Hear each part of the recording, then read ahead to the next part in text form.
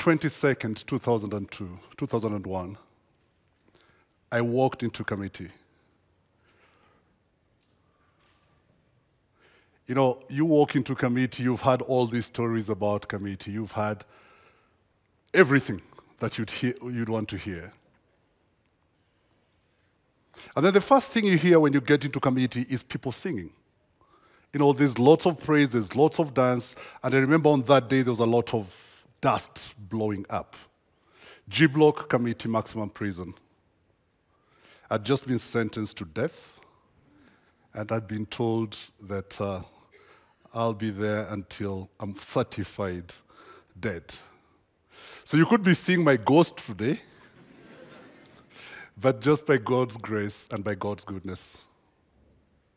We got to learn that the praises that I found there was of people who were focused on something.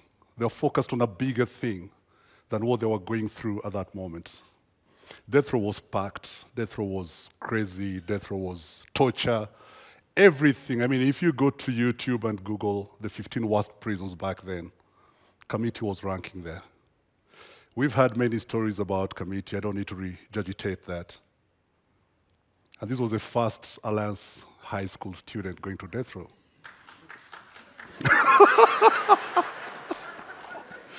The key thing about Alliance is our motto is strong to serve. And when I went to Alliance as a 12-year-old, and I got that motto, strong to serve, I wasn't told where I was going to serve.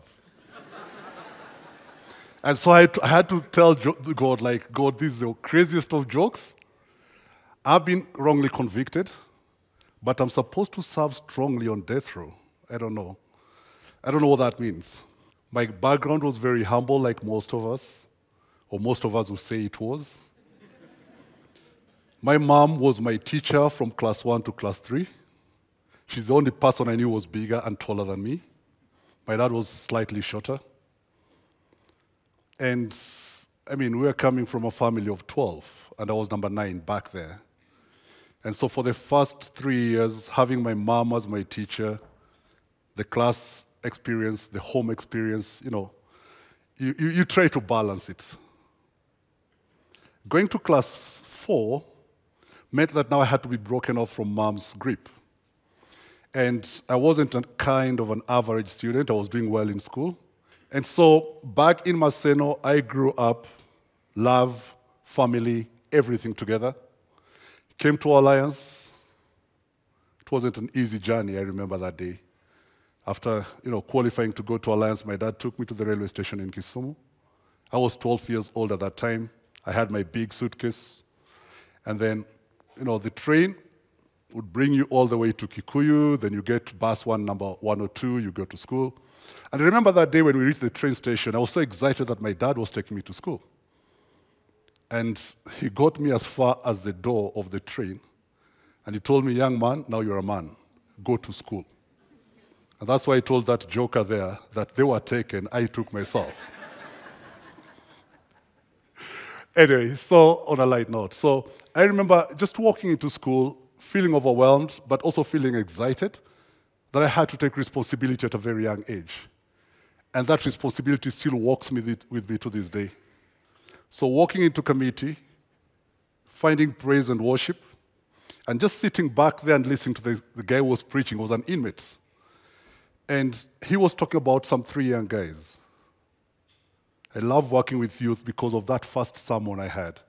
And he was telling us about these 3 young guys who stood up to authority and said they were not going to bow to what they didn't believe in. They had death staring at them, but they said they were not going to compromise their faith. And so I learned about focus from the very first moment I entered into committee. I was hearing about focused guys. I was here, I had been told I should be strong to serve. And I had to reimagine my life to where it was going to start. My kids had been taken away, hadn't seen them. And going through that pain. And then I had to ask myself the big question. How was I going to walk through this journey? I'd been read a determinate sentence. And yet here I was believing that that sentence didn't matter.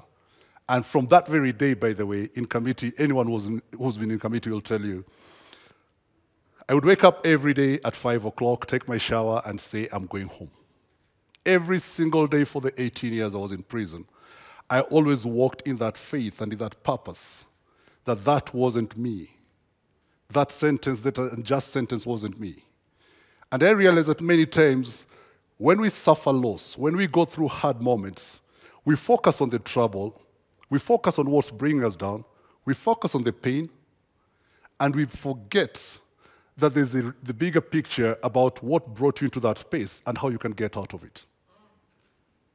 So to me, my focus from day one was, how am I walking out of committee? And I spoke that to myself every day. That committee is not for me, it's there for a purpose, for a reason.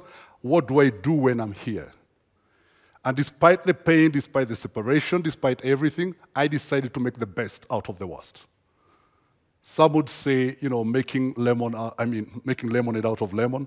You could say whatever you want to call it, but to me it was a struggle because I still had to go through my appeal. I had to think about where my kids could be. I had to think about my in-laws and what they're taking me through. I had to think about my sick mom who had to take care of me and who still felt the pain of losing both her daughter-in-law and now her son. And one thing kept me going all the time. Faith and focus, faith, focus, faith, focus. It's just the one word, which was focus, but it was underpinned by my faith. And I know many times when we go through hard things, we lose focus. Just a week ago, as we had here, when some things were happening in Bomas, some of you lost focus, because we had put our faith in particular boxes that we expected to tick. And when we couldn't tick those boxes, then we lost faith. We lost focus. We started throwing barbs and words at each other. That's not what I learned in committee. Committee was love. We got to know that irrespective of our nationalities, our creed, our tribes, there was no tribe in committee. There was only one tribe, love. That's why you could take care of each other. And that's why I saw, if I remember well, one day we lost 9 people on the trot. There was a cholera outbreak. And, cholera, you're not supposed to come close to someone who's infected. But people are forgetting everything else, and because they were seeing their friends going through, that burden, they would carry their friends to the dispensary. By the time they came back, they had also gotten the infection. And that early morning, I remember, we lost 9 people, in less than 30 minutes. That pain you go through, and then you ask yourself, why is God sparing you? What is God teaching you through all this? Why should you not focus? That was the question I was asking myself. Why shouldn't I focus on the experiences I'm getting here? Not only to impact the lives of my fellow inmates, but also the lives of people outside. And I remember very well, in 2005, when this country was going through famine, and we came together in committee to raise food. We decided to fast and pool our resources, pool our food. Said we are going to donate to Kenyans this food. It wasn't easy because it came to us in a prayer. And reaching out to the officer in charge, when you know very well that you're not supposed to starve yourself in prison, you have to eat. He looked at us and said, is that what you guys have decided on death row? Yeah, 102 of us. He took it to the prison, 3,500 approved. It was taken to other prisons. Then all the 52,000 inmates in Kenya said, we are going to give our food to the people who need it more. Because we felt we were in prison, true, we're not using any energy in prison, why can't we donate that food? That came from faith. That came from the focus we had, that we had to do something at that particular moment. I know many times I've been caught up in situations where I have to ask myself, which way should I go? But I've always remembered one true north, my faith. It overrides everything at any given time. That despite the challenges, despite the circumstances, despite the pain, despite the loss, where is my focus? Because my focus is not limited by anything. Just like my faith is limitless. These 3 young people were being told here that unless they worshipped an idol, they were going to be killed. They had said they don't mind. The faith they have in their Creator is limitless. So whatever happens to them, it doesn't matter. All they know is that they are not going to bow to that false thing. How many times do we go to that extent of just saying we are going to stand on the right side of history? How many times do we compromise our faith? How many times do we compromise what we believe in? How many times do we press send to that message that we know shouldn't go there? Those are the questions I ask myself.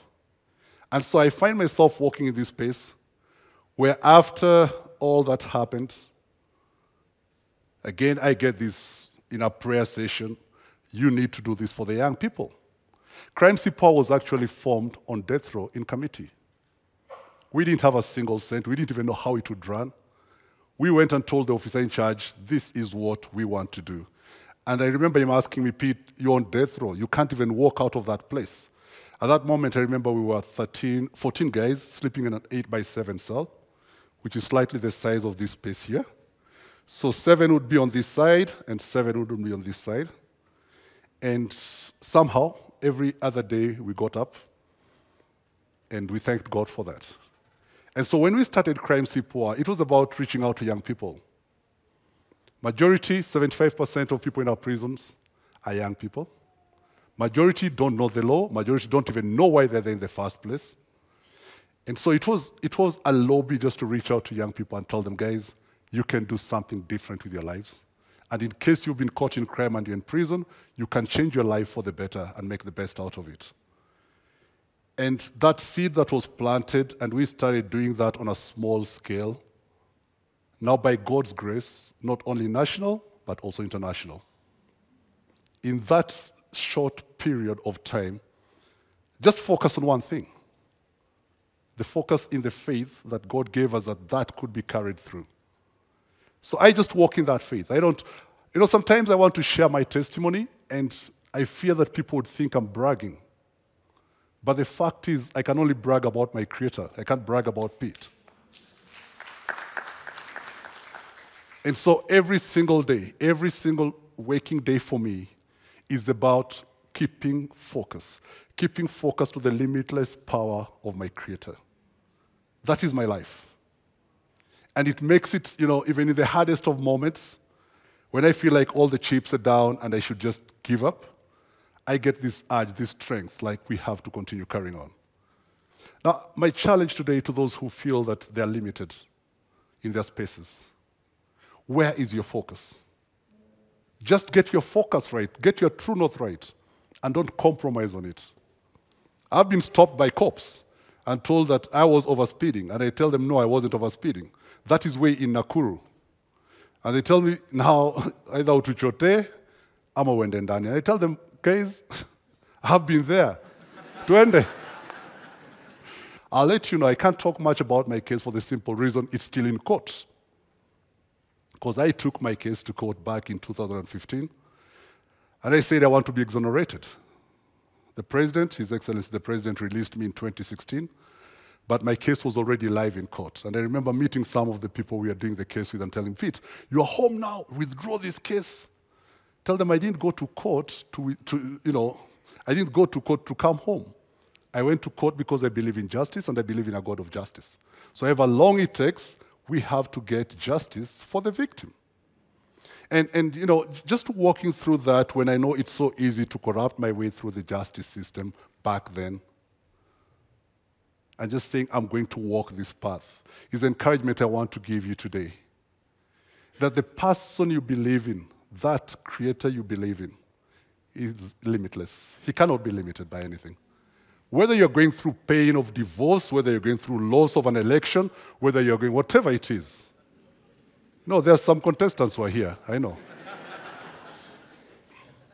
Whatever it is, and those who won, congratulations, by the way. Whatever you're going through, just keep your focus on where you know the victory comes from, not where the defeat is. I was in prison for 18 years. Not once did I go to hospital. Despite having slept on a bare floor, not once did I go to hospital. And I only used to quote what the Bible tells me, that His angels will cover me. Like I walked in that blind faith, I walk in that blind faith. And that word is always there. It's always close by for us to grasp. It's always close by for us to take. It's yours for the taking, because that word is limitless. Thank you.